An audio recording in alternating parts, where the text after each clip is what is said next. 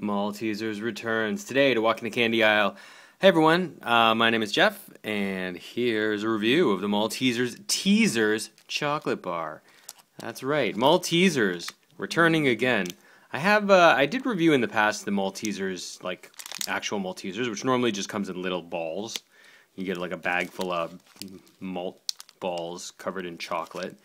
But and I reviewed another Maltesers product actually once called the Maltesers Malteser Bunny, which was like it was like an Easter version of the Maltesers, but it was all malt inside and then covered in chocolate. This is though this is different. This is a crunchy little Maltesers pieces floating in creamy milk chocolate. So it's just little pieces of Malteser, which I actually think is a good idea in theory, because I'll say that I felt like the Malt Easter Bunny was too much malt. Like, you got to get that ratio right. You know what I'm saying? Maltesers is, of course, a Mars product, so I don't know. This is something you can get if you are somewhere where you can buy Mars products. I think this was picked up in at the Edinburgh airport, I believe. Or was it Glasgow? Might have been Glasgow. Anyway, that is an ugly looking bar, right? It looks like, I don't know. Like, the bottom looks fine. It's like a crunchy or so, like a Nestle Crunch bar or something. But like, it's supposed to have these nice round balls here, but then like, it's like, is patterning officially, or is that just like, no, I think that's official patterning because every single one looks like that. Does it look like it's like bubbling up or something? Got some sort of weird growth on it? That doesn't look appetizing at all. Oh, I really don't like that. But I like the way it looks. It smells good. I mean, you know, let's give it a shot. Yeah, let's just give it a shot.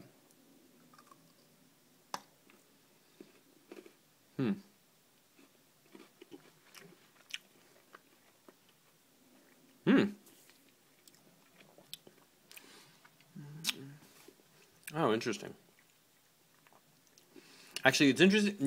I mentioned Nestle Crunch, and it actually has almost the same textured distribution of malt pieces that the Crunch has Crispies.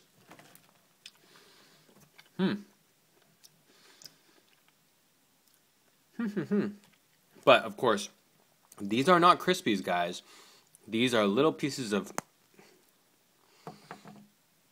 that malt candy that you would find in a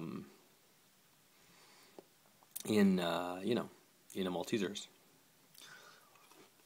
or any of your malt balls that you might eat out there. Maltesers, I guess, are I think the most popular probably. Well, it does not have the problem that I think the Malteser Bunny had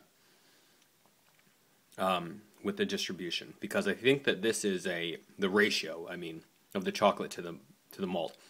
Because look at how dense those malt pieces are. It's actually probably more dense than Nestle Crunch bar.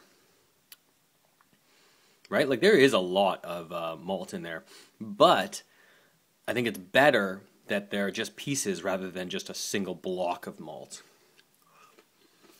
That honeycombed malt stuff, you know.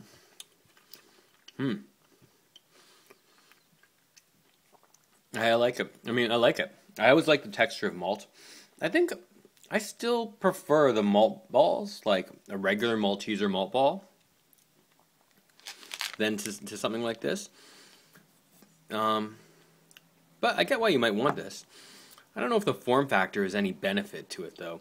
Like, Maltesers, you would think, are not great because it's a ball form, but really, like, they've done a great job with packaging Maltesers, and you've been able to get it generally in most candy aisles, where they sell them for years. Like, I don't see really a problem with it. It's just like getting a bag of M&Ms or something.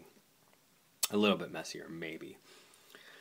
But I don't feel like this form factor of a chocolate bar makes it any better. And I still think that like the Malteser, it has that. You know what the Malteser has? It has that like you crack it in half, and then you've got that. You know what? It's got the one little like chunk of malt that you can kind of like put your tongue on and let it like dissolve on your. You know what I'm talking about? You guys know what I'm talking about. I'm sure you do. Everyone's done it who has had Maltesers.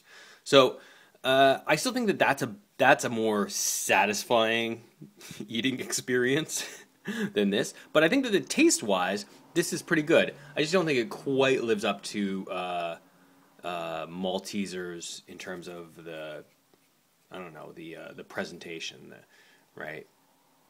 But it's not bad. I don't mind. I don't really. As I said, I don't like this design work, but I guess I like the size, and the taste is pretty good. So it's up there, but it's not quite there. Still think Maltesers is the way to go, but the Maltesers Teasers is definitely an interesting direction for them to go. I'd be interested to see if they try any alternate SKUs. You know, like what would a Maltesers be if you added, I don't know, like a layer of caramel to it? That would probably totally wreck it. But it's just, you know, I'm just suggesting that maybe you could try something different with Maltesers, and it might be interesting. Anyway, that's my take on it. Walking the Candy Aisle is going to rate the Maltesers Teasers chocolate bar. I'm going to rate it a 3 out of 5. It's pretty good, but it's not it's certainly not great. You guys let me know if you've had a chance to try this one in the comments below. I'll thank you very much for watching. Click the links if you'd like to see more reviews, and I'll talk to you next time. Okay, so long.